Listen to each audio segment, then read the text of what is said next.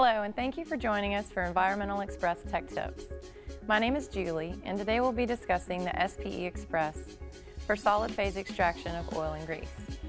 The SPE-Express is the latest in automation of EPA method 1664. It will reduce time and labor in your lab, increase accuracy, and decrease the amount of exposure that analysts encounter with the hazardous chemicals used in this test. The SPE-Express is the only system that extracts your sample and evaporates the hexane, and it does this all in less than 1 hour. It is also the only system that utilizes a fluid sensor to ensure that the sample vessel is finished filtering. Its unique self-contained construction reduces the need to take up excessive space in the fume hood.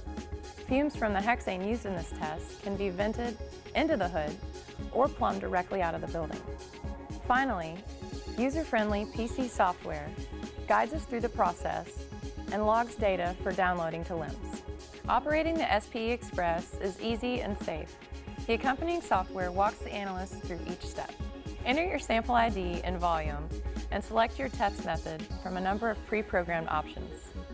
Analysts can change different test parameters, such as the amount of hexane used to elute your sample, based on how dirty your sample is.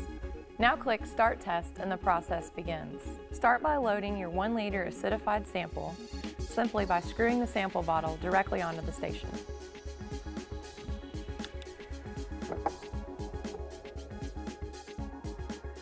Next, affix a filter assembly to the station, mesh side down.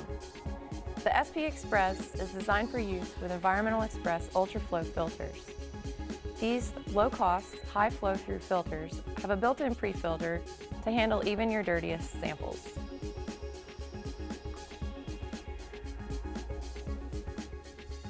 Next, raise the sample bottle until it clicks into place. Open the door to the elution chamber and insert a sodium sulfate drying cartridge.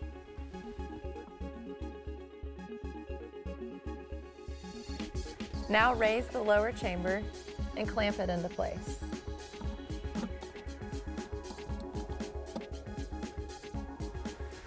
Next, insert a pre-weighed aluminum weighing dish and close the chamber door.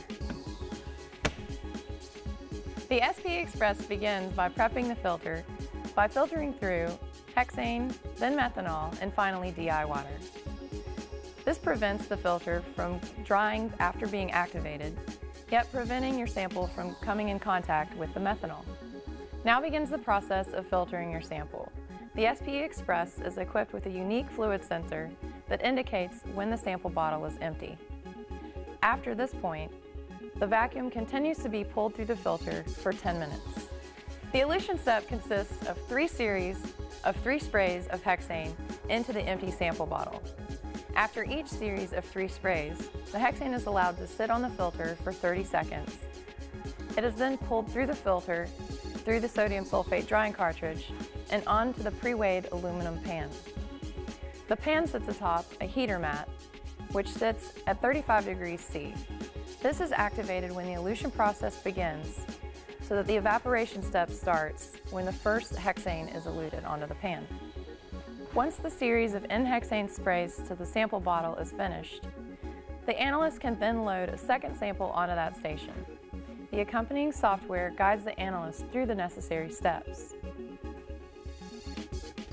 The elution process also includes a hexane rinse of all of the accompanying glassware in the elution chamber.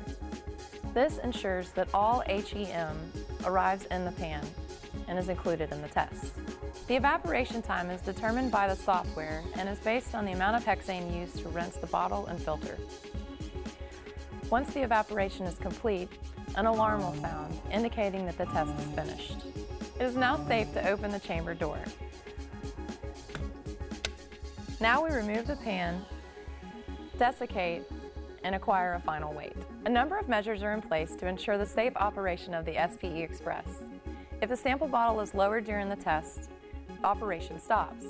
Likewise, if the lower chamber door is open during operation, the test will stop and the software will shut off the fans in order to eliminate the risk of fire that N-hexane fumes present. If at any time the analyst feels the need to stop the test, The abort button on the accompanying software quickly accomplishes this.